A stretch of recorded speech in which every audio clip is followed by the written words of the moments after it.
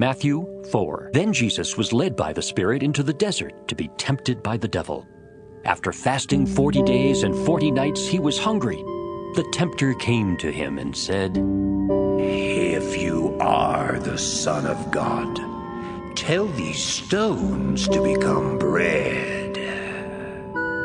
Jesus answered, "It is written, man does not live on bread alone, but on every word that comes from the mouth of God."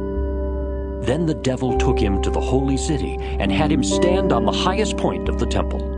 "If you are the Son of God," he said, "throw yourself down. For it is written, he will command his angels concerning you, and they will lift you up in their hands, so that you will not strike your foot against a stone." Jesus answered him, "It is also written, do not put the Lord your God to the test." Again, the devil took him to a very high mountain and showed him all the kingdoms of the world and their splendor. "All this I will give you," he said, "if you will bow down and worship me." Jesus said to him, "Away from me, Satan, for it is written, worship the Lord your God and serve him only." Then the devil left him, and angels came and attended him. When Jesus heard that John had been put in prison, he returned to Galilee. Leaving Nazareth, he went and lived in Capernaum, which was by the lake in the area of Zebulun and Naphtali, to fulfill what was said through the prophet Isaiah. "Land of Zebulun and land of Naphtali, the way to the sea, along the Jordan, Galilee of the Gentiles. The people living in darkness have seen a great light. On those living in the land of the shadow of death, a light has dawned."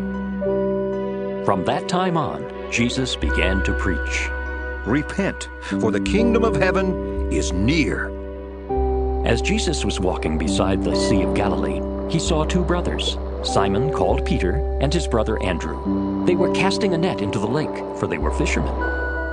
"Come, follow me," Jesus said, "and I will make you fishers of men." At once they left their nets and followed him. Going on from there, he saw two other brothers, James, son of Zebedee, and his brother John. They were in a boat with their father Zebedee, preparing their nets. Jesus called them, and immediately they left the boat and their father and followed him. Jesus went throughout Galilee, teaching in their synagogues, preaching the good news of the kingdom, and healing every disease and sickness among the people. News about him spread all over Syria, and people brought to him all who were ill with various diseases, those suffering severe pain, the demon-possessed, those having seizures, and the paralyzed, and he healed them. Large crowds from Galilee, the Decapolis, Jerusalem, Judea, and the region across the Jordan followed him.